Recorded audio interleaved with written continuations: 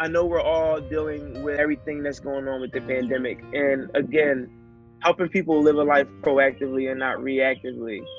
Here's the thing, guys. It takes 21 days to form a habit, and it takes 90 days to form a lifestyle. Whether it's forced or whether you're attempting to do it on your own. So we are now in a habit of being at home, and we have begun to adjust. And at some point, this will be a lifestyle for every single person in America, in the world. So what I would employ everybody to do is find your Zen and find your organization and find your motivation to try to be better tomorrow for yourself than you were today.